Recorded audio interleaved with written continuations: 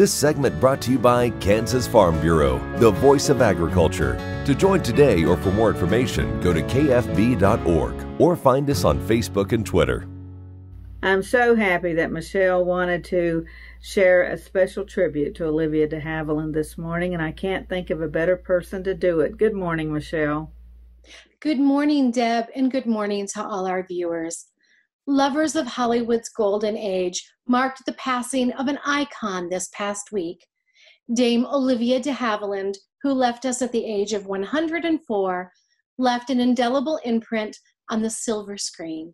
Today, I want to look at her films that featured connections to Kansas. During her long career in Hollywood, Olivia de Havilland was cast along some of the industry's most recognizable and well-loved stars.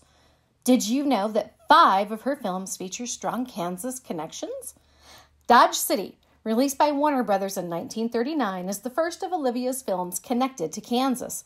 Starring Errol Flynn as Wade Hatton, a Buffalo hunter turned lawman, Olivia portrayed a high-spirited young woman named Abbie Irving.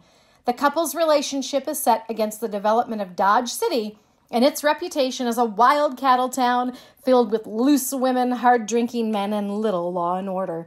By film's end, Wade and Abbie overcome their differences and marry.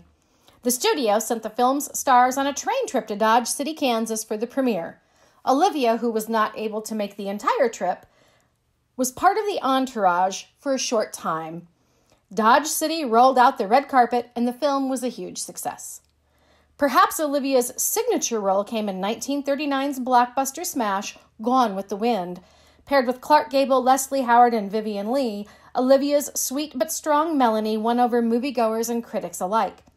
This would also be the first time Olivia was cast and appeared on screen with Wichita's Hattie McDaniel, who beat out Olivia for the Academy Award for Best Supporting Actress that year.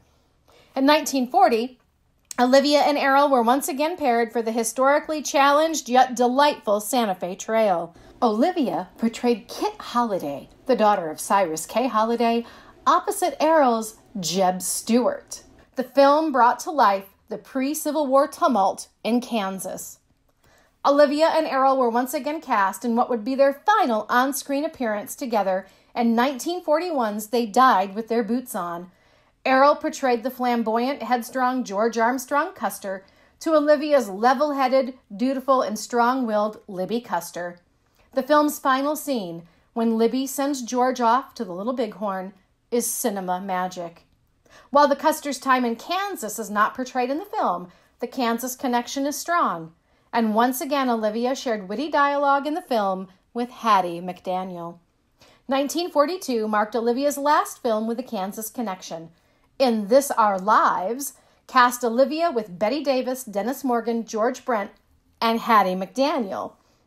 A story of love gone wrong, Olivia once again portrays a strong yet kind woman navigating love, loss, and family drama.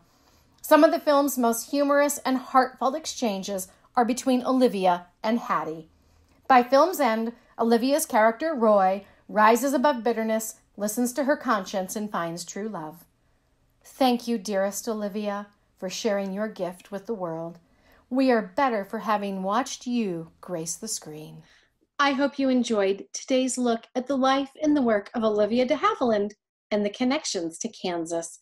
And I hope you'll join me next time for another historical adventure somewhere around Kansas. Thank you for sharing your Wednesday morning with us. I'm Deb Goodrich, and I'll see you somewhere around Kansas. Closed captioning brought to you by Ag Promo Source. Together we grow. Learn more at agpromosource.com.